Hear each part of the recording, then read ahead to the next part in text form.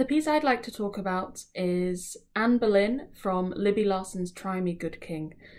And one of the things I love most about it is the historical context of the song. The whole cycle are the last words of the wives of Henry VIII. And I just think it's really cool to take the words of those women who were so overshadowed by their shared husband.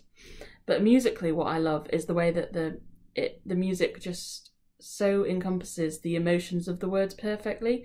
Like in the first section, and then it comes back later, there's this kind of really fast, intense music that just gets faster and faster to really show her desperation and like intensity to be proved innocent.